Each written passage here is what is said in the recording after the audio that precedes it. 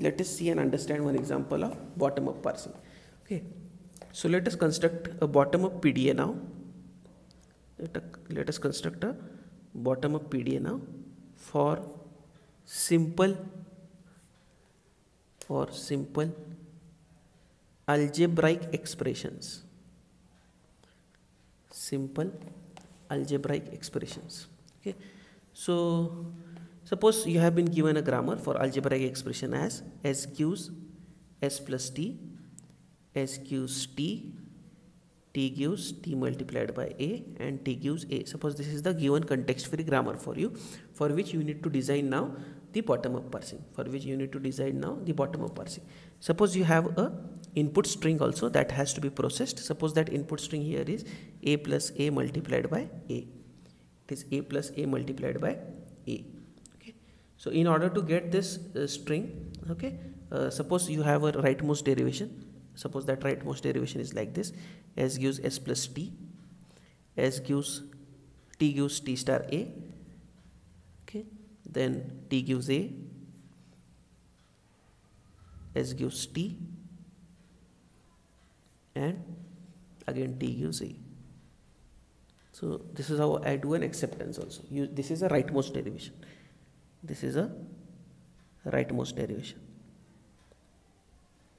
Now we need to construct a bottom-up PDA for this. And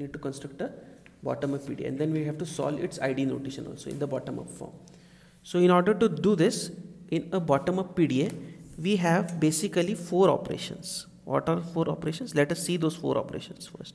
There are basically 4 operations in any bottom-up PDA or any bottom-up parsing for that matter. The first is shift operation. The first one is shift operation. What we do in shift operation? We shift the input symbol. From given input string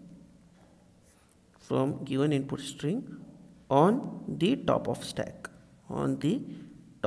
So what we do in shift operation?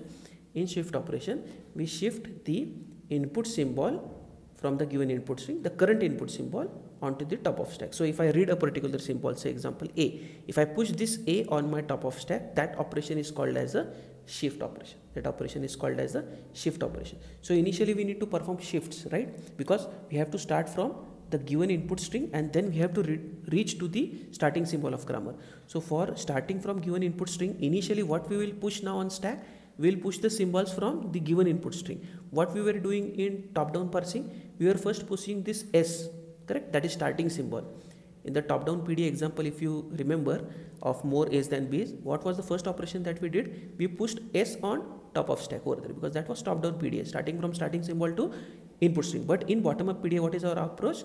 Start from the given input string and try to reach to the starting symbol of grammar. So in this case, what we will do, we will perform shift first of the symbols from the given input string onto the top of stack.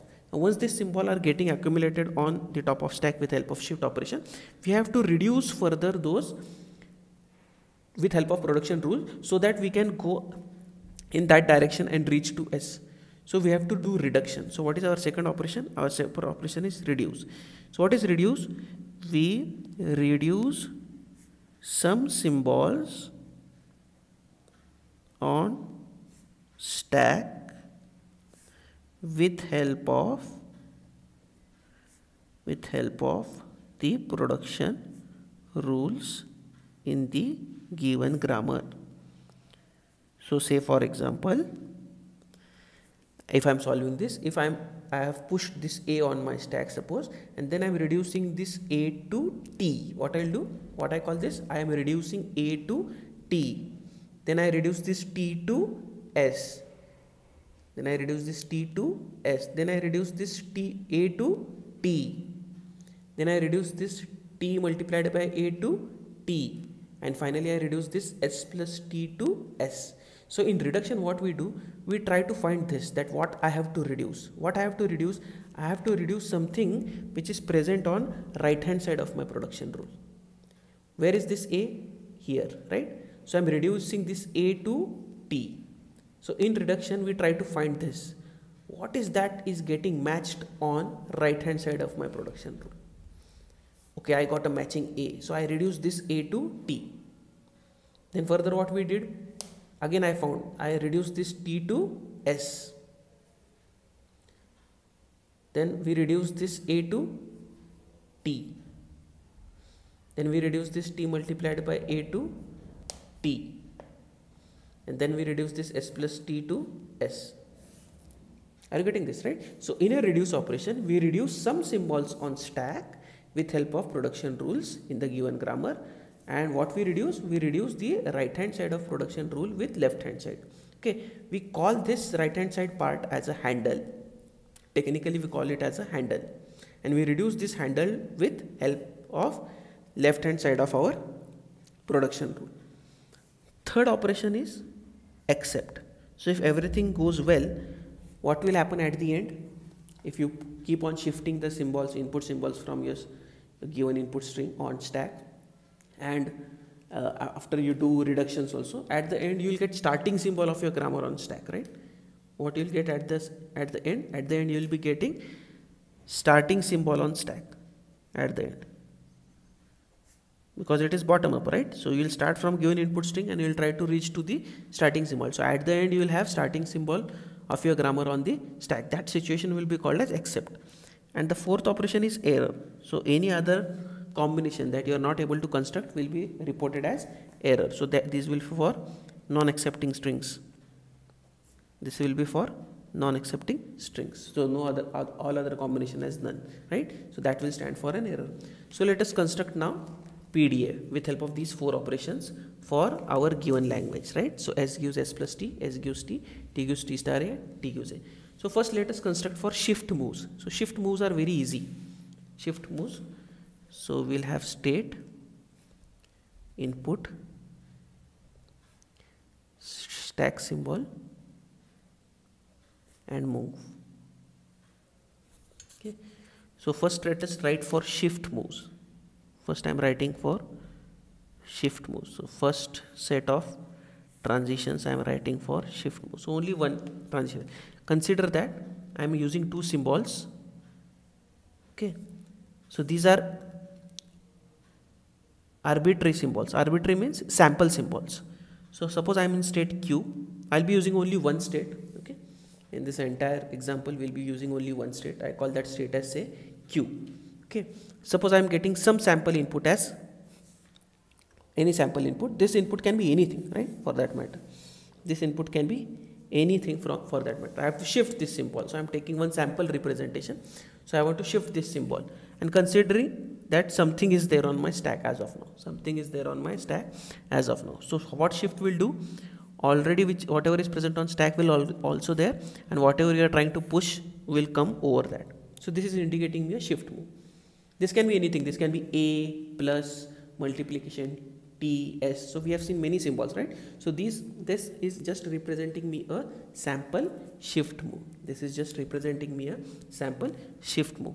Next, we have to write the deltas for reduce moves. So how many deltas we will write for reduce moves? For that we will check how many production rules we are having. How many production rules we are having? 4. So we will have 4 reduction moves. How many we will be having? We will have 4 reduction moves. Okay, each one for each production rule. One for each production. Now see, this is as good as S gives S plus T or T. Correct? Because S has 2 options. T has 2 options. Right? So both the options are independently considered as 2 production rules. Right? So total we have 4 production rules. So 4 reduce moves we will be having in our PDA. 4 reduce moves we will be having. First, let us write moves to reduce the first production rule. What is first production rule? S gives S plus T, right? So we are trying to reduce S plus T to S. What we are trying to do? We are trying to reduce S plus T to S. How we will do this? We will process nothing. What will be there on top of stack? First is T. I'll take one intermediate state called as Q11, and I will not do any push, and I will not do any pop. Okay, then from that 1 1 I process nothing, then I take plus from my stack, q12 and nothing, again q12 null with s, q, and I keep it to s. What happens due to this is, when I process these three symbols together, I reduce all these three symbols together, s plus t. I reduce all these three symbols together in the form of s. First there was t, so I popped that t. Then if I get plus, I pop that plus. Then if I get s, then I reduce it to s, so that total s plus t on the stack will get reduced to s. So whatever right hand side things are there, in reverse order first I'll write in my stack, and whatever is there on my left hand side I'll be writing here at the end. And how many I'll take these, it depends on how many symbols are there over here. I am taking these as my intermediate steps. We'll take one more. Suppose I have second production rule. What is my second production rule? S gives t, so I have to write moves to reduce t to s. I have to write moves. So what will be my second set now? Moves to reduce t to s. So here only one will be there, q null, because I have only one symbol, t, it will be reduced to s, because we didn't have more than one symbol, so only one symbol, so in one step it got. What is next? T gives t multiplied by a. T gives t multiplied by a. So here again I'll have three steps. Like we have in addition, we'll have three steps for multiplication here. So moves to reduce t multiplied by a to t. So how this will happen? Initially q null, a, then multiplied by, then t null null. I'll go to q, some step I'll get. This is first production rule, this is second production rule, third production. So I'm taking some name as q31, q32, and finally to q. And to what I'll reduce this? I'll reduce this to t. q31, q32.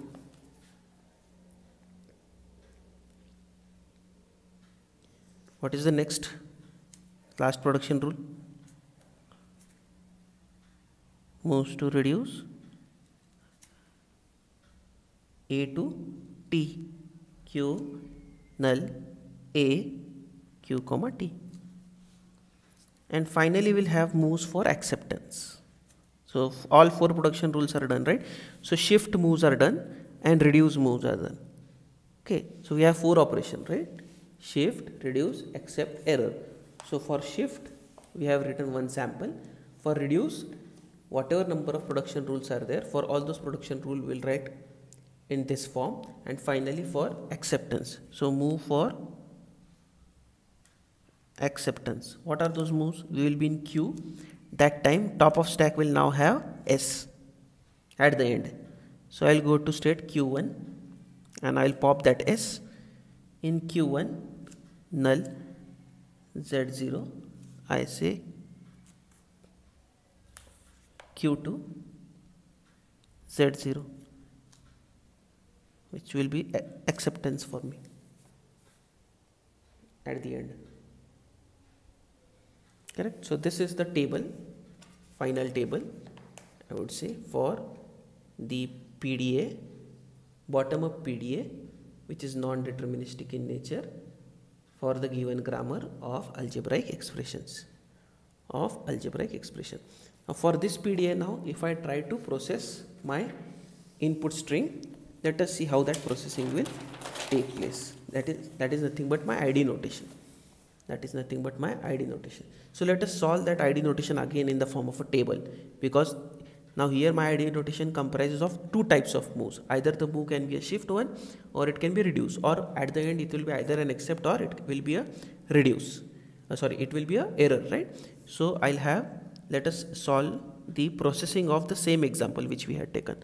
So processing of a plus a multiplied by a by the bottom up PDA which we have constructed earlier, right? So what type of move I am doing, which production rule I am using for this particular stage, what is my stack, and what is the part of input which is yet to be read. So what is my unread input? So initially on my stack, what I will try to push is the symbols from my input.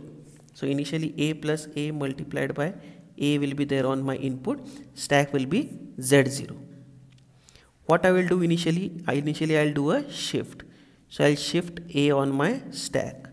I'm shifting a on my stack, right? So what is the approach here? Approach is starting from the given input string. What is the approach? Starting from the given input string. And after doing this, we will proceed further, and somehow at the end we will try to reach to capital S, which is starting symbol of our grammar on stack. What was there in top-down PDA? In the first occasion itself on stack, what we push capital S, and then we try to generate input string from that. In bottom up, what we do? First we try to push the given input string, and then using further reduce, we are going to try to build capital S on stack. I hope you have understood the difference between the two now, right? What is the next move I do? I do a reduce. What I reduce? I reduce using T gives A. So this A will become TZ0. At that time I have not touched anything from this. Next again I'll perform a reduce using S gives T. So this will become SZ0. This will remain as it is. Next we will do shift. So this will become plus SZ0. And this is A multiplied by A. Next again we will do a shift. This will become A plus SZ0. This will become multiplied by A. Then we will do reduce. Using T gives A. This will become T. This will become multiplied by A. Then we will do a shift, which will be multiplied by T plus S Z0. This is A. Again we will do a shift, A multiplied by T plus S Z0. This will become null. Further we will do reduce by T gives T multiplied by A. This will become T plus S Z0, null. Further we again do a reduce of S gives S plus T. This will become SZ0. Correct? Did we reach to starting symbol now? Okay, then last is we'll pop that as Z0 and we'll enter into Q2, and finally we'll say that this is accepted. This is accepted. So this is how a bottom-up PDA is processing a string. We have taken one example, that is A plus A multiplied by A for algebraic expressions.